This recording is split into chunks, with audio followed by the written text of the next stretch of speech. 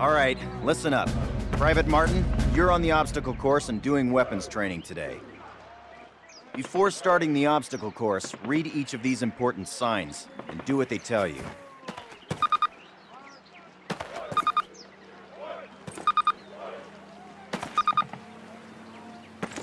Good. Now check your objectives. You'll notice that your current objective is highlighted.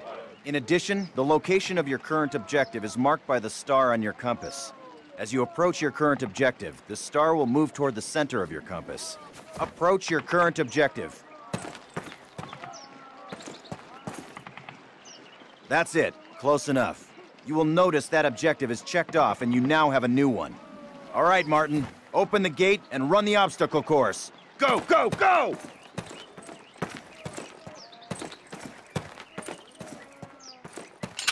Martin, good to see you. They got your sorry butt here too, huh? Hey, good luck. Move it, ladies! This is not your Aunt Fanny's dance! Jump over them! Come on, Elder, get the lead out! Not bad. Now hit the dirt and crawl forward under the barbed wire. Sergeant, fire up those machine guns! Those are live rounds, boys! Stay low! Stay down!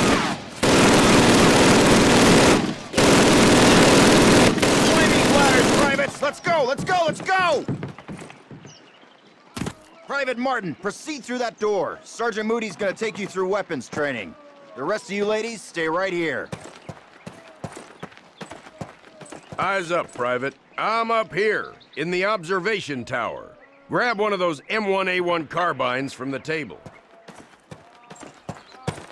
To get more ammo, grab it from any loose weapon of the same type you are carrying. Approach the fence and fire 6 rounds at your target. Your accuracy will be defined by the tightness of your crosshairs. Fire 6 more rounds at your target, in different stances and while moving. You will be more accurate while not moving, and crouched or prone positions. These skills could mean your life. All right, Private, move on to the next area. Grab up a Springfield rifle from the table, switching it for your carbine. Turn to the left, move to the fence, and fire 2 rounds at your target.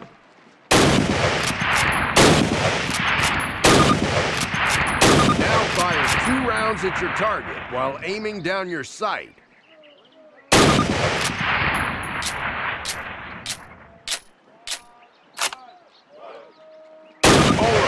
I hope it's clear to you that you will be more accurate while aiming down the sight. All right, Private, move on to the next area.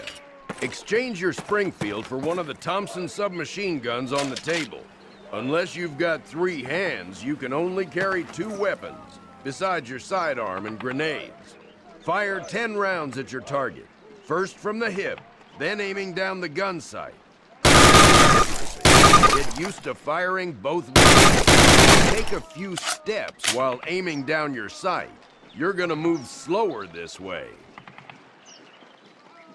In close quarters combat, you can hit your enemy with the butt end of your weapon. This is called a melee attack. Try it with your Thompson. Don't screw around, kid. This is for real. Now switch weapons, Private. Unless you're as dumb as you are ugly, it may dawn on you that each weapon is good for different situations. Make the wrong choice and you could buy the farm. Fire 3 more rounds at your target. Outstanding, Private. Proceed to the next area. Pick up the frag grenades from the table. Pick them up. Throw a grenade into each of the openings before you. Rock and fire.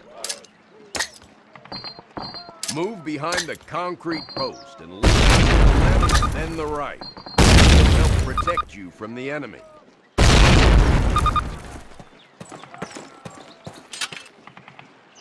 Remember, Private, if you get hurt, grab one of those health kits and use it.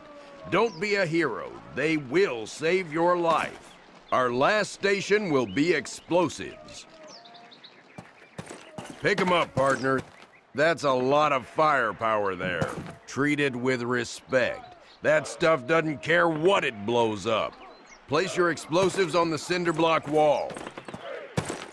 Note that a stopwatch has appeared. This will tell you how much time you have to get your butt out of there unless you want it blown off. Fire in the hole! Good job, Private. Well done. Keep your weapons with you and clean at all times. You are dismissed.